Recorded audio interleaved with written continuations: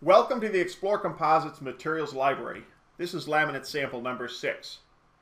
It's finally time for some open molding.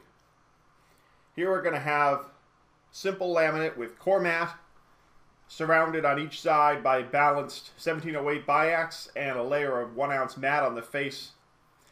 I'm laying this up on a piece of G10 that I had around. It's shiny, but it's not perfect, and I'm using this Rexco high temp wax as a release. So I'm rubbing it on in sections. I started with the middle, and I'm not sure why. Putting the wax on and then wiping it off with the rag until there's a nice shiny surface and there's not a lot of wax smears left. I'll do this 3 times. I'm just showing one coat here before I lay up. And here's the material. It's general purpose polyester laminating resin with no wax. And this is the Coremat. It's a 2mm Coremat. And I'm going to mix up the resin. I've estimated I'll need about a quart of resin. It feels like an awful lot. We'll see how far it goes. It's just a little over 60 degrees Fahrenheit where I'm working.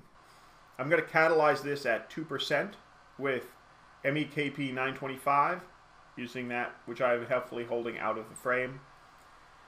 And pour that in. So for 1 quart, got 20 milliliters roughly of MEKP. Mixing it up nicely. And I'm going to put the mat on the surface. First, putting a little dollop of that resin down there. That'll help me wet through. Now I'm going directly to using a wet out roller here. If you were doing this on a larger part, wetting out more material, you'd want to use a paint roller and a roller tray to apply your resin. A nice thick nap roller will work really well for this, but I didn't want to waste one for something so small, so I'm using a brush and just pushing the resin around with the wet out roller. This first layer I'm putting down is 1 ounce mat. I'm putting it against the surface. You pretty much always want to have mat against the surface to get a nice finish. And the second layer I just put down is 1708 biaxial glass, which is 17 ounce biaxial glass with a layer of 3/4 ounce mat stitched to it. When I put down the 1708, I put it so that it stitched side faces the mat, leaving mat up. The mat that's stitched to the 1708 is facing that layer of Coremat. And to wet this Coremat out, I did one side and then flipped it over. You'd want to do differently on a larger piece. You don't want to have enough resin in the bottom skin to really wet out the Coremat. And got the top 1708. It's exactly mirrored from the bottom. So I put the 3/4 ounce mat stitched to it facing the Coremat, and then put this 1 ounce mat on top. And I'm going back over it all, rolling really nicely. Rolling is key here.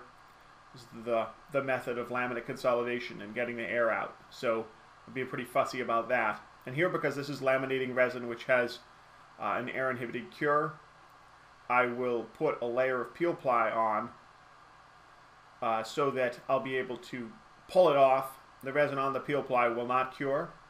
Laminating resin leaves an open bonding surface for additional laminating. So here the peel ply will allow me to pull that surface off and not have a sticky top layer.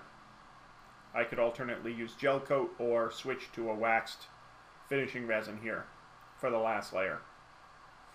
So I'm rolling it all out, and I'll leave it be, let it cure, come back and have a look.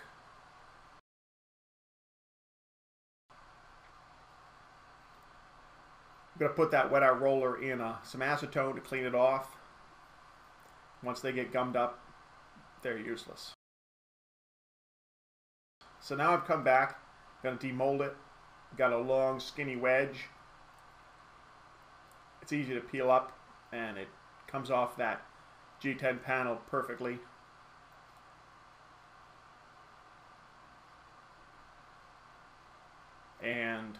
flip it over and look and see what I've got. Looks like it came out pretty good. Nice and resiny, no air on the surface. You can see through into the Coremat. It's all very clear. The surface, I don't know, I haven't pulled the peel ply off yet. So there it is, you can see not much air, hardly any, and nice clear laminate.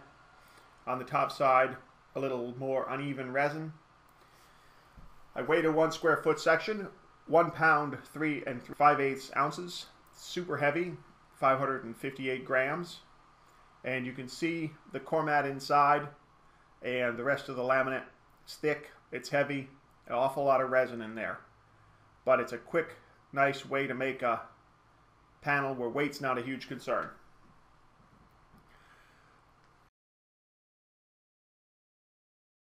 Thanks for checking out the Explore Composites Materials Library. See you next time.